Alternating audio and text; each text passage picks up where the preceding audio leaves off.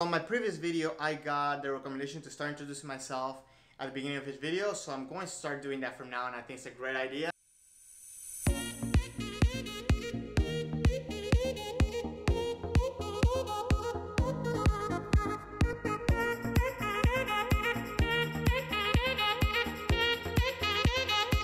Welcome to Kendo Tips. My name is Jose. I'm a Yondan in Kendo. I am from Venezuela, and today we're going to talk about holding your sword, hold your shinai. Before I keep going with this video, do not forget to subscribe. Also, hit me with that like button and share this video. Thank you very much again for watching. Let's get it going. The very first thing I got taught when holding a shinai is to make sure that my palm is on top of my shinai rather than on its side.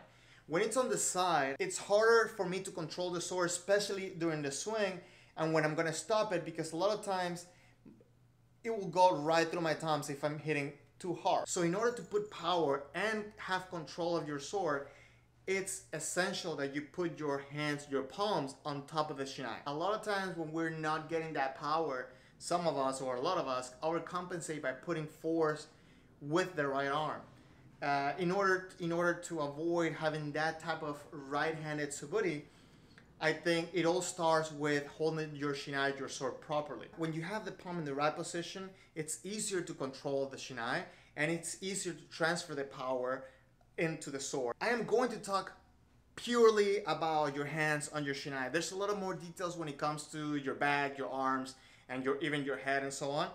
So in order to just not make this video too long, I want to talk just about the hands on the shinai. This also transfers to holding a sword. So the difference that I'm going to emphasize when holding a sword for this video is that with the sword, you're going to have this part outside of your hand, where with the shinai is going to be inside of your hand, like this. So I'm using an oval shinai, which kind of simulates the shape of a sword. If you're using a round shinai, the only thing I want to make sure that you know of is that this line, the stitches, are straight, because sometimes when you've been using a shinai for a while, they start curving like this. So the first thing I want to mention when holding the sword is that the sword, the way I see it, should be an extension of your arm. I try to line up this bone with my shinai, so wherever this goes, the shinai is going to follow. The placing of the palm especially is very important because that's what's going to transfer the power into the shinai. First thing I do is I put my shinai inside of my hand. One way I was explaining on holding the shinai is that if you extend your hand away from your body with the palm looking away from you, you can put your shinai right in front of it and just close your fingers.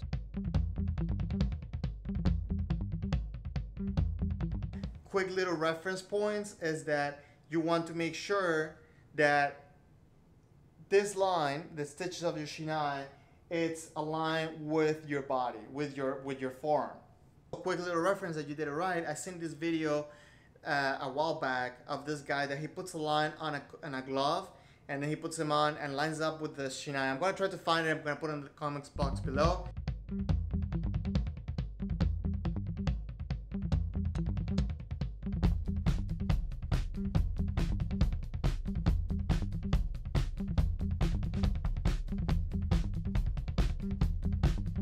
So if I have it in the right position, I can actually hit hard with the one hand and the shinai would stop instead of. After you have find the right position for your palm, the next part is the fingers. You don't want all the fingers tight on the shinai. The way I have them is that I have this ones relaxed on the shinai and it gives me a little bit of flexibility on my swing. And then these ones are firm on it. Now when I swing my shinai, one thing that I'm doing, it's also pulling the shinai with my left hand. But I'm going to talk about this specifically in another video. Just remember this. Firm fingers and the top three fingers, they are relaxed on top of the shinai. They're not loose. They are relaxed on top of the shinai. Same thing with my right hand. I want to make sure that these two fingers are gripping the shinai. They're firm. And these upper three fingers are somewhat flexible. And the reason for this, and again I'm gonna make a whole different video about this, is because when I'm swinging, I'm also using my bottom fingers in order to also give power to the shinai. It's a combination of my wrist and my fingers. Again, it's a whole different video. Now, what I do for my right arm is that I use my left hand as reference. If you have your hand properly on the shinai, with your shinai inside of your palm, and this part right on top of your shinai, if you put your right hand right above that, it kind of does fit in like a puzzle piece. So this part of my hand it's able to fit right on top of it, in between my thumb and my index finger. If I have it out to the side, then this part of my hand is going to be on top of the knuckle of my thumb. What I want to do is want to make sure that this part of my hand, it's right above, and it kind of fits together like a puzzle piece. So it fits like this. So both of my palms are looking away from my body at all times when I swing. That gives me a mirror position of my left hand. And again, I want to make sure that my two fingers, the pinky and the ring finger, are firm on top of the shinai, and my other three fingers are somewhat relaxed but still wrapping around the shinai, not loosen or open. From here, what I do is I just put my right hand away from my left hand, and I have it where I'm almost touching the suba of my shinai. Now I don't have a suba on this shinai, but that should be your reference point.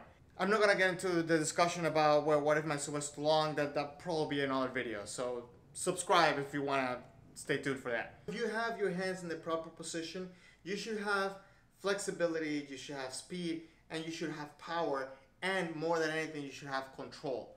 So avoiding an over swing of the sword, or making sure that your shinai stays on a straight line when you're cutting down. There's a lot more going on, especially when you add up the arms, the back, the lower body, because everything is connected for your swing. But I feel like I needed to break down just the placing of the hands in order to build up to more. With this foundation, I think we can avoid so many more mistakes. If you have any questions, please leave them in the comments below. Do not forget to subscribe and share this video if you enjoyed. Hit me with that like button if you enjoyed this video. Let me know what you want to hear from me. Thank you very much. I'll catch you in the next video.